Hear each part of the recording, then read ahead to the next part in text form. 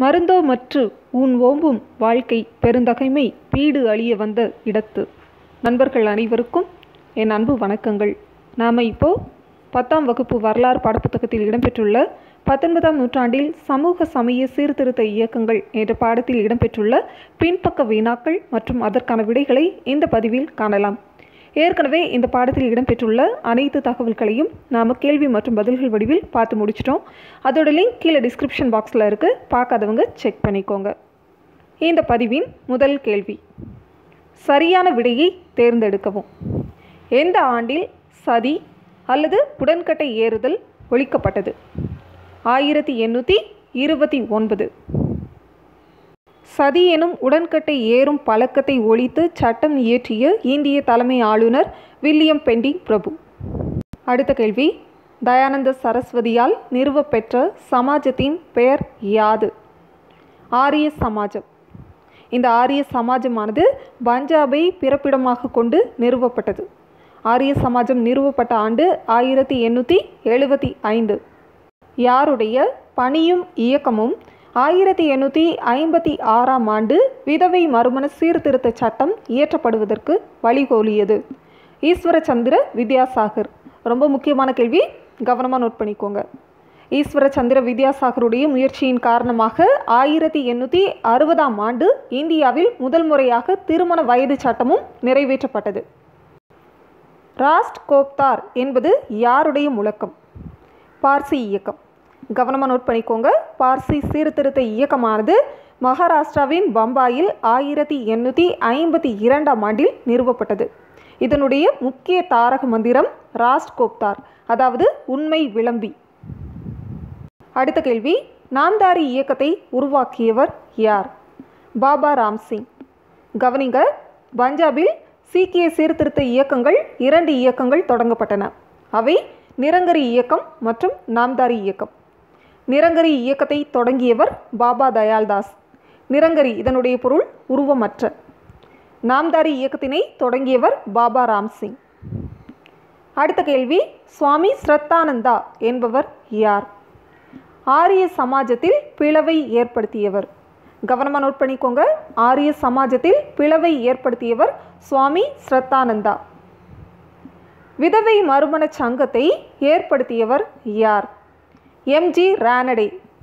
இந்த விதவை மறுமண சங்கமானது எம்ஜி ரானடேவால் நிறுவப்பட்ட ஆண்டு 1861. அடுத்த கேள்வி, சத்தியார்த்த பிரகாஷ் எனும் நூலின் ஆசிரியர் யார்? தயானந்த சரஸ்வதி. தயானந்த சரஸ்வதியால் எழுதப்பட்ட சத்தியார்த்த பிரகாஷ் என்ற நூலானது பெரும்பாலானோரால் படிக்கப்பட்டது. அடுத்த கேள்வி, நிரப்புக. சமரச வேத சன்மார்க்க சங்கத்தை நிறுவியவர் யார்? ராமலிங்க அடிகளார். இந்த சமரச வேத சன்மார்க்க சங்கமானது சமரச சுத்த வேத சன்மார்க்க சத்திய சங்கம் என்று பெயர் மாற்றம் செய்யப்பட்டது. புனே சர்வஜனிக் சபாவை நிறுவியவர் யார்? நீதிபதி மகாதேவ் கோவிந்த் ரானடே அல்லது நீதிபதி எம்ஜி ரானடே. இவரால் புனே சர்வஜனிக் சபா நிறுவப்பட்ட ஆண்டு 1870. கவனிங்க, நீதிபதி மகாதேவ் கோவிந்த் ரானடே 3 அமைப்புகளை நிறுவினார். அவை 1861இல் நிறுவப்பட்ட விதவை மறுமண சங்கம், 1870ஆம் ஆண்டில் நிறுவப்பட்ட புனே சர்வஜனிக் சபா மற்றும் 1884இல் நிறுவப்பட்ட தக்கான கல்விக் கழகம். இதெல்லாம் கவனமாக படிச்சுக்கோங்க. சத்திய சோதக் சமாஜ் இதனை தொடங்கியவர் யார்? ஜோதிபா புலே. கவனிங்க, ஜோதிபா புலேவால் மகாராஷ்டிராவில் புனேவில் சத்திய சோதக் சமாஜ் என்ற அமைப்பானது தொடங்கப்பட்டது. குலாம்கிரி என்ற நூலை எழுதியவர் யார்? ஜோதிபா புலே. ஜோதிபா புலே எழுதிய இந்த குலாம்கிரி என்ற நூலின் குலாம்கிரி என்ற சொல்லின் பொருள் அடிமைத்தனம். சத்தியார்த்த பிரகாஷ் எனும் நூல் யாருடைய நேர்மறை கொள்கைகளை பட்டியலிடுகிறது? சுவாமி தயானந்த சரஸ்வதி. கவனிங்க, சுவாமி தயானந்த சரஸ்வதியால் எழுதப்பட்ட சத்தியார்த்த பிரகாஷ் என்ற நூலானது அவருடைய நேர்மறை கொள்கைகளை பட்டியலிட்டு காட்டுகிறது. ராமகிருஷ்ண மிஷன் யாரால் நிறுவப்பட்டது? சுவாமி விவேகானந்தர். எது அகாலி இயக்கத்தின் முன்னோடி ஆகும்? சிங் சபா. கேரளாவின் சாதிய கட்டுமானத்தில் வியத்தகு மாற்றங்களை கொண்டு வந்த அமைப்பு எது? ஸ்ரீ தர்ம பரிபாலன யோகம் மற்றும் சாதுஜன பரிபாலன சங்கம். கவனிங்க, நாராயணகுருவால் கேரளாவில் நிறுவப்பட்ட ஸ்ரீ தர்ம பரிபாலன யோகம் என்ற அமைப்பானது ஈழவ மக்களுடைய சாதிய கட்டுமானத்தில் வியத்தகு மாற்றங்களை கொண்டு வந்தது. அதே போன்று ஐயன்காளியால் நிறுவப்பட்ட சாதுஜன பரிபாலன சங்கமானது புலையர் மக்களுடைய சாதிய கட்டுமானத்தில் வியத்தகு மாற்றங்களை ஏற்படுத்தியது. ஒரு பைசா தமிழன் எனும் பத்திரிகையை தொடங்கியவர் யார்? அயோத்திதாச பண்டிதர். அயோத்திதாச பண்டிதரால் இந்த பத்திரிகையானது தொடங்கப்பட்ட ஆண்டு 1907. இது 1907 முதல் 1914 ஆண்டு வரை வெளிவந்தது. அடுத்த கேள்வி, சரியான கூற்றை தேர்ந்தெடுக்கவும். கூற்று 1, ராஜாராம் மோகன் ராய் ஒரு கடவுள் கோட்பாட்டை ஆதரித்தார். கூற்று 2, அவர் உருவ வழிபாட்டை ஆதரித்தார். கூற்று 3, சமூக தீமைகளை கண்டனம் செய்வதை எதிர்த்து அவர் சிற்றேடுகளை வெளியிட்டார். கூற்று 4, ராஜாராம் மோகன் ராய் கவர்னர் வில்லியம் பெண்டிங்கால் ஆதரிக்கப்பட்டார். இதற்கான விடை ஆப்ஷன் டி.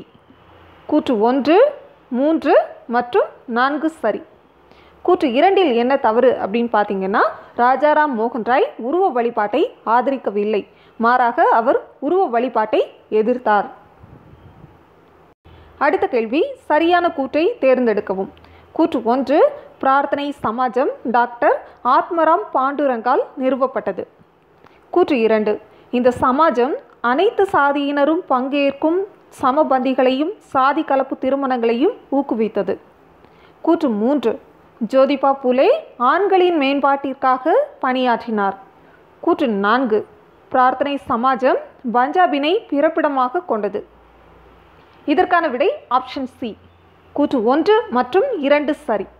கவனிங்க, கூற்று 3இல் என்ன தவறு அப்படின்னு பார்த்தீங்கன்னா, ஜோதிபா புலே அவர்கள் ஒடுக்கப்பட்ட மக்கள் மற்றும் பெண்களின் மேம்பாட்டிற்காக பணியாற்றினார். கூற்று 4இல் என்ன தவறு அப்படின்னு பார்த்தீங்கன்னா, பிரார்த்தனை சமாஜமானது மகாராஷ்டிராவினை பிறப்பிடமாக கொண்டு நிறுவப்பட்டது.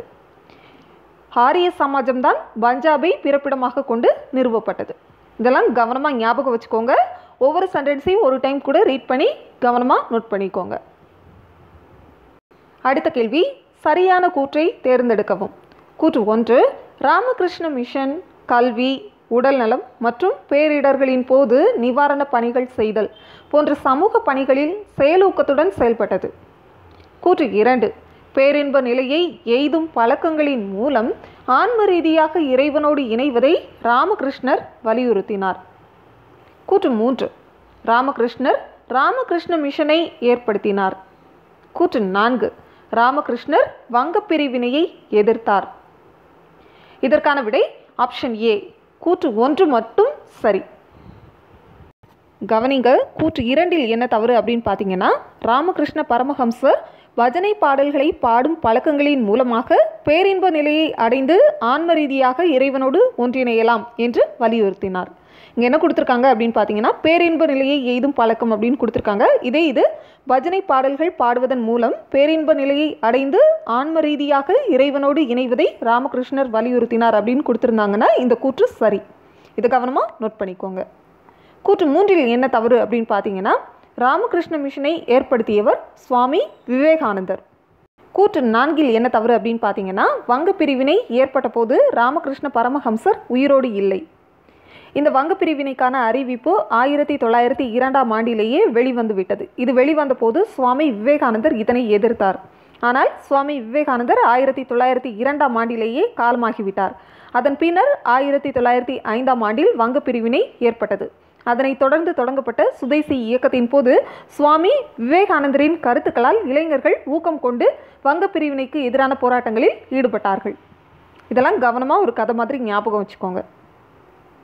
அடுத்த கேள்வி, கூற்று காரணம். கூற்று, ஜோதிபா புலே ஆதரவற்றோருக்கான விடுதிகளையும் விதவைகளுக்கான விடுதிகளையும் திறந்தார்.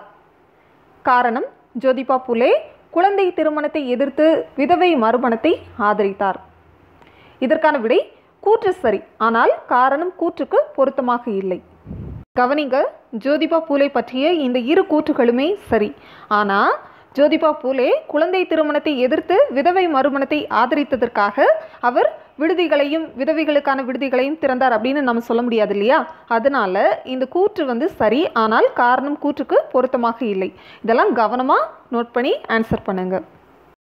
அடுத்த கேள்வி பொறுத்துக. வீடியோ பாஸ் பண்ணிவிட்டு மேட்ச் பண்ணி பாருங்கள். இதற்கான விடை ஐயாவளி வைகுண்ட சுவாமிகள், திருவருட்பா ஜீவகாருண்ய பாடல்கள், பாபா தயாள்தாஸ் நிரங்கரி இயக்கம், ஈஸ்வர சந்திர வித்யாசாகர் விதவை மறுமண சீர்திருத்த சட்டம், தேவேந்திரநாத் தாகூர் ஆதி பிரம்ம சமாஜம். கவனிக, வைகுண்ட சுவாமிகளின் போதனைகளை பின்பற்றிய மக்கள் ஐயாவளி என்று அழைக்கப்பட்டார்கள். திருவருட்பா ராமலிங்க சுவாமிகளுடைய பாடல்களின் தொகுப்பு, இது ஜீவகாருண்ய பாடல்கள் என்று அழைக்கப்பட்டது. பாபா தயாள்தாஸ் என்பவரால் பஞ்சாபில் நிரங்கரி இயக்கமானது நிறுவப்பட்டது.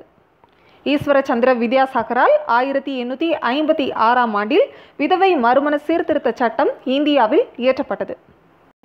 1866ஆம் ஆண்டில் பிரம்ம சமாஜத்தில் ஏற்பட்ட பிளவினை தொடர்ந்து தேவேந்திரநாத் தாகூரால் நடத்தப்பட்ட பிரம்ம சமாஜமானது ஆதி பிரம்ம சமாஜம் என்று அழைக்கப்பட்டது. இதெல்லாம் கவனமாக நோட் பண்ணிக்கோங்க. இவ்வளவுதான் நண்பர்களே. நாம் இப்போ 10ஆம் வகுப்பு வரலாறு பாடப்புத்தகத்தில் இடம்பெற்றுள்ள 19ஆம் நூற்றாண்டில் சமூக சமய சீர்திருத்த இயக்கங்கள் என்ற பாடத்தில் இடம்பெற்றுள்ள பின்பக்க வினாக்கள் மற்றும் அதற்கான விடைகளை பார்த்தோம். இந்த பதிவோட இந்த பாடத்தில் இடம்பெற்றுள்ள அனைத்து தகவல்களையும் நாம் முழுமையாக பார்த்து முடிச்சிட்டோம்.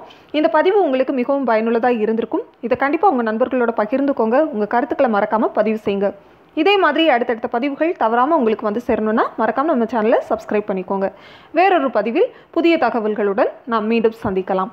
நன்றி நண்பர்களே.